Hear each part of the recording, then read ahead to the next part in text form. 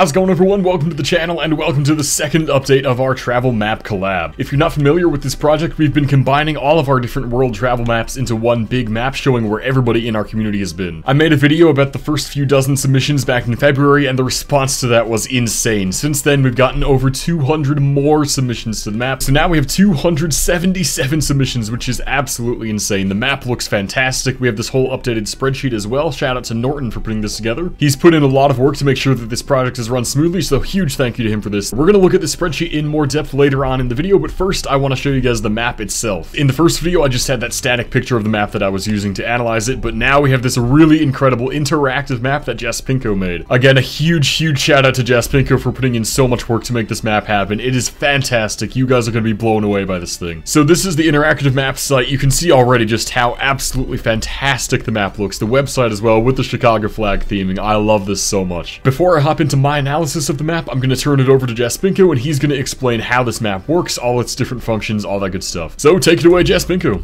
Hey everybody, if we haven't met before, I'm Jaspinko, and I've spent the past couple of months putting together this really cool interactive map showing off our community's world travels. What's really cool about this map is that you can use it to pore through the data yourself and derive your own insights beyond what CG shares today. Now there's a lot of features to this map, so I'd like to quickly walk you through how it all works. By default, we see a heat map of world subdivisions using a logarithmic scale for the number of visitors to each. This allows us to better appreciate the differences between smaller numbers than larger ones. If instead we wanted to see this on a linear scale, all we'd have to do is change the scale option in the bottom left options panel. Here we can also change the color scheme and the comparison mode. We'll keep that on subdivisions for now. On the map, we can zoom using the scroll wheel and pan by holding the mouse down. Let's zoom in on Europe. When you hover over a subdivision, you'll see some quick stats show up in the bottom right corner of the map. The hovered subdivision's name, how many people have visited that subdivision, and the most similar other subdivision. We'll talk more about what that means in a moment. Let's select a subdivision. We can either do this by clicking on the map or by using the drop-down menu in the panel below the map. You can even type the name of the subdivision while the drop-down menu is open to navigate to a specific one quickly. Did you notice that the colors on the map changed?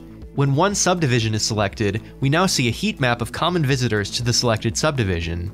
When we select a place like Île-de-France, which is where Paris is, the map doesn't appear to change all that much, because Paris is a popular destination for pretty much all world travelers. If instead we select Donegal, Ireland, the map changes quite a bit, since this is a less popular destination that has more commonality with its adjacent subdivisions than any other place abroad.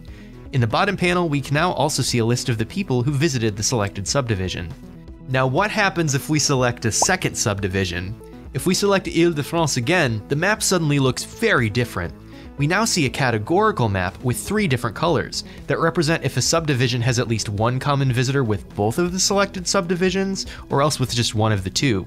So, for example, we can tell that nobody who's been to both Île-de-France and Oosterland, Iceland has been to Donegal, Ireland. I should go on a little trip to change that. In the bottom panel, of course, we also get a visitor list for the second selected subdivision, and my favorite feature of this whole tool, a Venn diagram showing how many visitors are shared versus unique between the two subdivisions. Now, if you'll allow me to be a nerd for just a second, I'd like to explain what exactly I mean by most similar subdivision. There are many measures of similarity out there, but the one that's most relevant to this situation is the Jacquard index. This is basically a measure of how much the intersection of two sets makes up the union of the two sets. In simpler terms, the higher the Jacquard index, the more visitors two places have in common relative to their combined visitor list. So it's a pretty cool map, isn't it? But wait, there's more. If we switch the mode from subdivisions to users, we unlock a whole new world of analysis. In the bottom panel, we can select a user from the drop-down menu. Let's try Jaspinko. Now we can see a map of all the places that I've been. But I already know where I've been, so this isn't all that interesting. Why don't we see how my travels compare to those of CG? We can go ahead and select him from the second drop-down menu. Now that's an interesting map. We can see which places both of us have visited and which places only one of us has visited. And just like in subdivisions mode, we get lists of the places we've been and a Venn diagram quantifying our similarities and differences below the map. Okay, now I think I've covered everything. I hope you have as much fun playing around with this as I did making it, and please feel free to leave any ideas you may have about how to make this even cooler for the future. Alright CG, the floor is yours. Thanks for the explanation, Jaspinko, and now let's hop into my analysis. I'm super excited to show you guys all the new stuff here. So first of all, I just want to look at the map itself, show you guys all the new things that we've gotten since the first video. There is a lot more you can see already. First of all, I should note that the most visited subdivision is New York with 165 visitors out of the 277 total, so New York is remaining the most visited. A lot of the earlier patterns we can see in the first video, especially in the US and Europe, you can see they're pretty much the same. The most populated states have been visited the most. One thing that stands out to me now in Canada is we have Saskatchewan visitors. In the first vid, we had nobody visiting there. Now we have 8 people. We also didn't have anybody in the territories, but we have finished all those now, meaning that Canada is completed, which is really cool. Only one Nunavut visitor. But yeah, those initial patterns are still holding true. California has a ton, Florida's got a ton, you know, Illinois, Texas. Mexico is looking a lot more fleshed out here. You can see again the most visited ones in the first video still standing out here in the Yucatan Peninsula, but a lot more states filled in here. As you come down to Central and South America, again, you can see we're starting to fill it in a bit. It's still a little bit sparse, but it looks way better than the first video. I want you guys to go check out this website for yourself, so I won't waste too much time explaining all the different subdivisions. I want to point out some cool ones though. We have one visitor to Guantanamo in Cuba, which is really crazy. So we can click on Guantanamo here and highlight it. Skipper is the one who visited there. I forget the exact story, but I'm pretty sure it was something with the Coast Guard, like their ship had to divert course or something there. They were at Guantanamo Bay, the US base, and not just this subdivision, so really interesting one there. Overall, North and South America is looking pretty nice, especially the US and Canada. These two countries are done. Amazing stuff there. We do have some Greenland visitors now, Svalbard as well. Europe is looking insane. Almost every subdivision in Europe is filled in now, except for just a handful in the Balkans. Again, much like the first video, you can see that Bayern and Ile-de-France and London are the biggest subdivision visits here, most popular spots it seems. A lot of Italy, Germany, France, Benelux, UK, everything here, just Western Central Europe looks really good. Now when you come out to Central Asia, Russia, and all these things, it looks so much better than the first video. A lot of the stand countries getting filled in. Interestingly, I don't think we have any Afghanistan visitors, which does make sense. They've been through a lot of turmoil in the last few decades. But on the converse side of that, we have visitors to Aleppo in Syria and a bunch of other places. I believe this was Codemaster and one other person, yeah, who have been here. So that's really interesting. I think that these people were doing some humanitarian work, which is why they ended up here. Really cool that they've submitted maps, and Codemaster has just insane numbers of visits to places. Heading out to East and South Asia, looking a lot better here as well. India is just about filled in, except for the eastern parts. Interestingly, we only have one visitor to Bangladesh here, just to Dhaka. Who was this? That was Lunacy Echo, the only Bangladesh visitor. Really interesting to me. But yeah, India's looking good. China, I'm pretty sure, is completed, which is amazing. South Korea looks done as well. Japan is almost there, just missing Akita Yamagata. And then you might notice here in North Korea, we have visitors to Pyongyang and then the border. This was Kabul, so I'm pretty sure they did a little tour in North Korea there. I actually didn't realize we even had a Pyongyang. I thought it was just to the DMZ here on the border, but no, Pyongyang too. That's so crazy, man. Indochina is looking pretty good. Philippines, I'm surprised, is a little more sparse than I thought it would be. We have a handful of visitors to the country, but it's not all that extensive across it, which is kind of interesting to me. Indonesia, Sumatra, Java's looking better, these islands, but still nobody to Borneo's side or Sulawesi, farther east either. Australia and New Zealand are looking pretty nice. I'm pretty sure those two are both completed, which is pretty sick. And then lastly, we come down to Africa here. I think the first thing that jumps out at me is just Egypt, and then everything else is nothing around it. Egypt is looking pretty nice here. Tunisia, Morocco, big tourist spots in North Africa. West Sub-Saharan Africa is still looking pretty sparse. Just a handful of people coming to like Togo and Nigeria, places like that. A couple out in Senegal. I'm pretty sure the Gambia is completed, which is really cool. Like, you wouldn't expect that to be done. Who is this who's been to the Gambia? Oh, Codemaster, of course. Who else? We have Ethiopia, Kenya, Tanzania, Uganda looking pretty nice as well. Coming down to Southern Africa, looking even better. Namibia is complete. South Africa's done as well. Eswatini too, which is pretty cool to me. Lesotho's halfway there. Got some Madagascar visitors. So yeah, Africa's looking a lot better, but it is still the most sparse continent, especially in here. Interestingly, still nobody to Antarctica. We've had visitors to North Korea, Guantanamo Bay, but no one's been to Antarctica. Kind of crazy. So that's just about it in terms of what we've added new to the map. It just looks so much more fleshed out. And of course, we are still accepting submissions to the map. If you haven't already submitted, join the Discord server. There's a link on the website and in the description, so make sure to hop in there, submit your maps. Not sure when I'll do another update video, but maybe if we get to 500 submissions or something like that, I can take another look in the summer. What I also want to show is the really cool feature where if you hover over subdivisions, it shows you the most similar ones. So most similar to New York, for example, is New Jersey. Shows that in the bottom right. And then we can also compare it to another subdivision. So let's click on, say, Pennsylvania and compare these two. We can see that of the visitors, 115 have been to both of them. 50 have only been to New York and not PA. But then interestingly, 8 people have been to Pennsylvania and not New York. I personally think this Venn diagram feature is really cool. It's also just interesting, not even just for like nearby subdivisions, but we can compare compare New York and say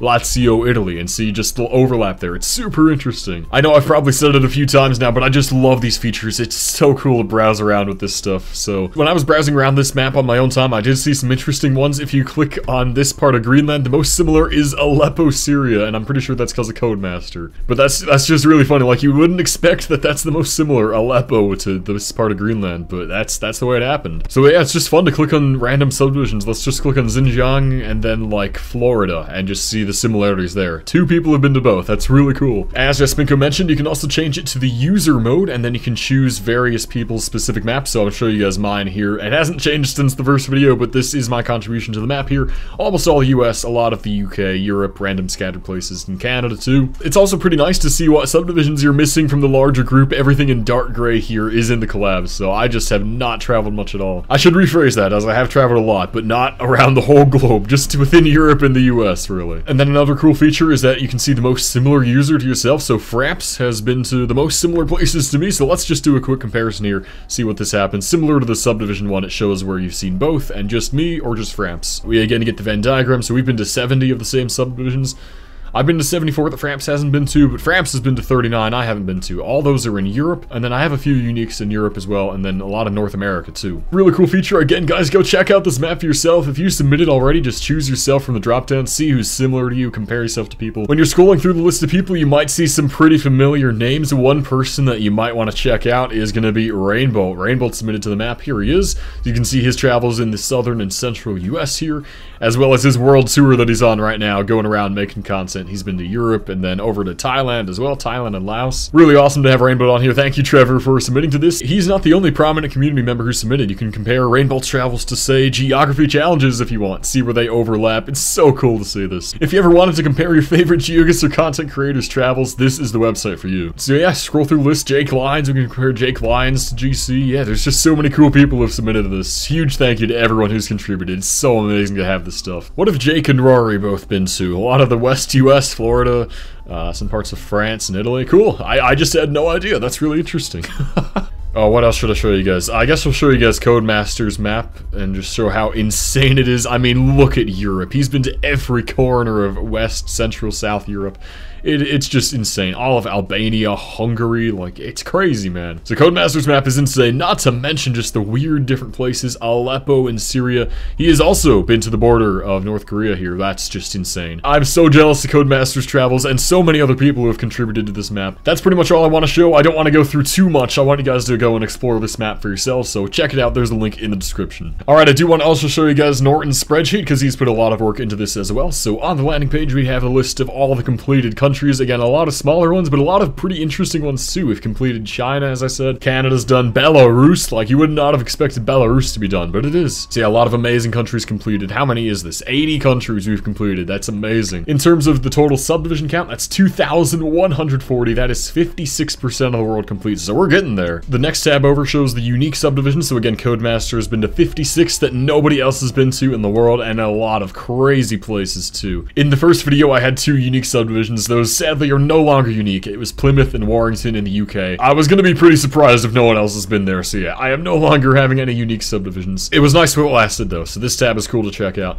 Next one is all the subdivisions, so this is just a list of every single one in order of most to least. So New York has 165, that's the most. The next tab over shows the total subdivision count that each person has been to, so I've been to 144 total, which I'm actually pretty happy with. And now I'm actually right next to geography challenges. That's very fitting. GC, CG next to each other, that's cool. This next tab shows people who have completed an entire country. Codemaster has been to every subdivision in 18 countries. That is crazy. Double the next most, which is Meatloaf, another well-traveled person. Sadly, I don't think I'm on this list either. I haven't been to every subdivision. My closest is for sure the US. I'm only missing Vermont, Alaska, Hawaii. My goal is to get those done in the next 3 years. I would love to go to Vermont this year. That's my plan right now. So we'll see if I'll make that happen. And then the last tab on the spreadsheet is unique country visits. So these are people who are the only ones who have been to these countries. Shaluti leads here with 5. Alright, well that's pretty much all I've got for you guys here. Again, go check out the map and the spreadsheet for yourselves. They're both going to be linked in the description. Again, a massive, massive thank you to Jaspinko and Norton for putting all this together. You guys are so incredible. Shout out as well to Jadu, who came up with this original idea and who has been helping us with the process along the way. And of course, a huge thank you to everyone who submitted to this collab. It's amazing to have this data and it all visualized like this. Super, super cool. Again, submissions are still open. Hop in Discord, submit them. We'd love to get up to 500 and beyond. Well, again, that's about it for me. Thanks for watching this video, and I will catch you guys next time.